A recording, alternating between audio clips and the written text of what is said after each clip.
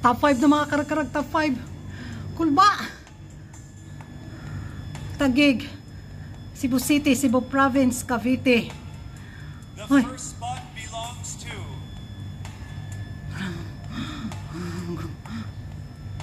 Cebu Province.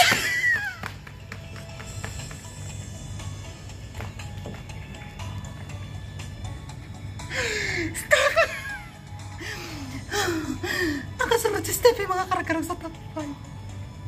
The next to advance to the final round is Taguig. Nagkurukos ka ko. Cebu City. Yes! Pasok si Beatrice. Yes! Pasok si Beatrice sa top 5 ko ha. Ano eh? Nangurog ko mga karag-karag. Nervous na si Kuragan. 3 spots left, and you may now take yours. Cavite. Taguig. Katrina. Katrina. Tatlo na napasok sa ano ko. Tatlo na mga karag-karag. Cavite. 2 spots remain. Cavite. 7 names still here on stage. Cavite. This is your lucky night. Cavite. Cavite.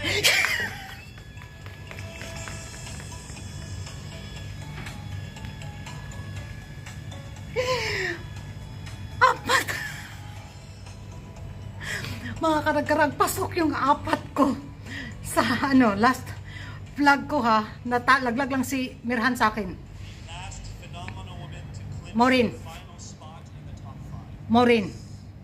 Maureen or Laguna. Pangasinan. Yes! Sa 5 na ano ko top 5 ko mga karag-karag, si Maureen ang nalaglag sa akin. Si Mirhan. So pasok si Maureen. So pasok yung apat ko. Yes mga karag-karag. Abangan natin to kung sino yung ang tuwa, ang saya ni Kuragan. Tama yung mga char-char ko na mga pa-review mga karag-karag. Isa lang ako nalaglag kay Mirhan. Pero pasok yung apat. Nakakurik ka Kuragan. Kahit pa paano nakatama ka talaga Kuragan. See you sa coronation mga karag-karag. And see you later. Q&A na mga karag-karag sa top 5. Judges, are you ready? Ready na, ready na. Alright, let's go ahead and start with Cebu Province. Si Bugoy, si Steffi pa dyan lang nauna mga karag-karag. Steffi ha, giorasyonan ta ka, giritualan ta ka ganiha dahi. Nagdagko ta ba dyan kong kandila dahi. Ayaw kulba-kulba dahi Steffi, laban. Ako may gikulbaan na nila, oy. Question number 2. How will you empower young women and help them become more socially aware? How you empower young women to socially aware. Ano siya? Hello, good evening, everyone. Now, social media, this tool has been a driving force in all of us. But we have to draw a borderline so that this youth will not take advantage of social media. We have to see the social media like how it is, the way it is designed, and that is to unite people and never to divide us in the first place. We have to be responsible users. Thank you so much. Ikulbaan si Steffi. Uy. Laban Katrina ha. Nakulbaan si Steffi Katrina. Cebu City, you are next. Uy, kani si Beatrice Mulamon. Yun si Beatrice rin mga karag-karag. Wait lang. Cebu, laban mga Bisaya, laban. 5, correct? Yes, that's right. Ako di kulbaan nila mga karag-karag. Ako yung kinabahan. Question number 5. Number 5. Remember, you have 30 seconds after I finish reading the question.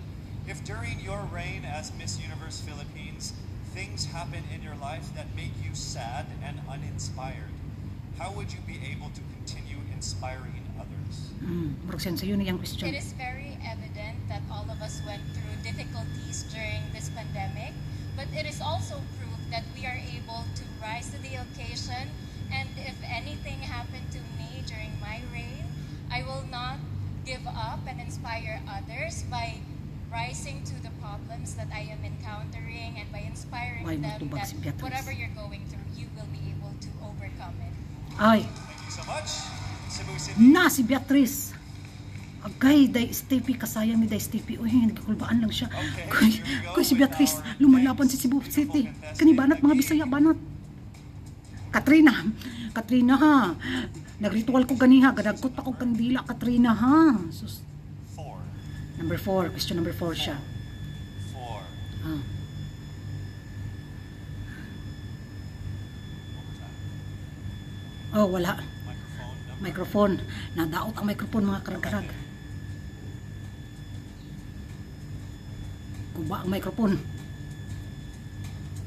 working on it. Hold off on asking you this question. Okay, here we have the mic. Question number 4. Question number 4 na. Nibalik na microphone o kakuan, kagana. Nahot na battery. What do you think is the most inspiring quality that a Miss Universe Philippines should possess and why? It would Say. have to be the ability to have compassion and relate to other people. Because as we know, Miss Universe has to be able to connect from people in all different countries, from all different classes. So I would have to say relatability and compassion. Because as a Miss Universe, it's your job to inspire others and to genuinely want to help, whether it be the organizations or any companies or groups of people. So there you go. Compassion and, of course, Katrina, the gig, ladies and gentlemen.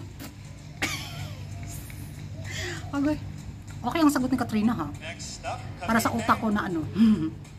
Uy, kanis Cavite, kulba-kulba po ni si Kuan ba? Kulba-kulba po ni si Kuan si kinsa niyo si Victoria Velasquez. Kani lumalaman po ni mikropono mga karag-karag. Could I please have number 3? Number 3. And some volume on the microphone. Number 6. Number This 6. is a whole other game. Hello. Test. Number 3. I would love to give you my microphone, but we can do that. So here's another sanitized microphone from me back. Universe Philippines' second runner-up is Cavite.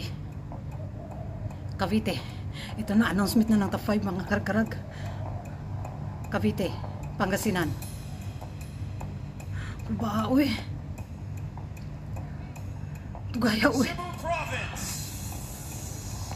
Uy, si Steffi. Second runner-up na si Steffi.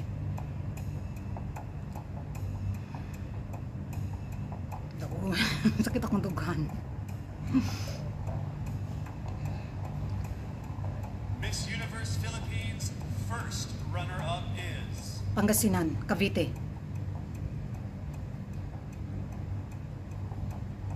Pangasinan. Oh, tama ko. Pangasinan o Cavite.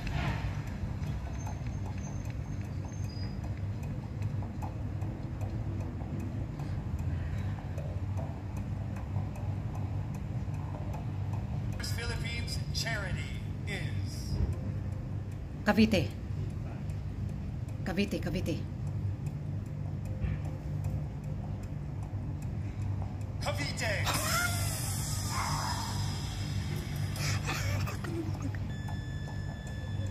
Kulba, mga karag-karag kulba. Ala ko, kinubahan na ako. This is the moment of truth. Only one of you Guwapa ni will be Rabia, oh. crowned. The first name I will call will be our new Miss Universe Philippines 2021. Katrina. In the event that the winner is unable to fulfill Katrina. her duties, the Miss Universe Philippines tourism will take her place. Best Katrina. of luck to both of you. Katrina na ni The Katrina. Miss Universe Philippines 2021 is Katrina.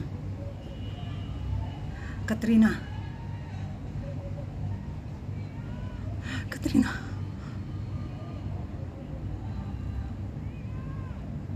Katrina. Di ko kakunan nandito na yung mga.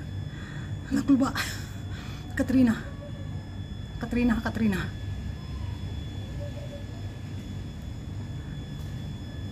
the Miss Universe Philippines 2021 is Katrina. Cebu City. Si Beatrice. That means that Miss Universe Philippines tourism. Congratulations, is Bisaya Japon. Bisaya Japon.